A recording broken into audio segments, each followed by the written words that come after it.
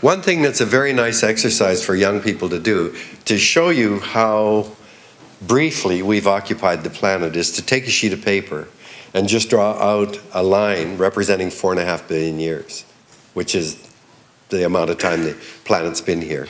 And we think life arose, what, 3.9 billion years ago? Yeah. So draw out 4.5 billion, divide it into billions, and then life arose very quickly, and then take the last billion years, divide that into hundreds of millions, and then divide the last 100 of millions into tens of millions, and then take the last 10 millions, and then the last 10 million into 1 million, and the last 1 million. And you know what? Humans appear in the last pencil width of time. We're just a flash in the pan. We've just appeared 150,000 years ago in Africa. So when you put it on a scale like that, you realize geologically, boy, we just are newcomers. We're an infant species.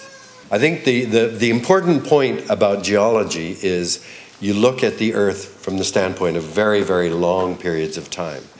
And what's going on now in terms of the change in the atmosphere is so unbelievably fast that in terms of geology, it wouldn't even register. We are altering the atmosphere with absolutely explosive speed. Of course, the Earth's been warmer, it's been colder, it's gone through. The Earth is in flux all the time, but over long periods of time. But now what humans have done in our explosive growth in numbers, in technological power, and just the demand for stuff, we've become a major force, altering the atmosphere, the Earth, the water, with explosive speed. And that's what makes the problem difficult.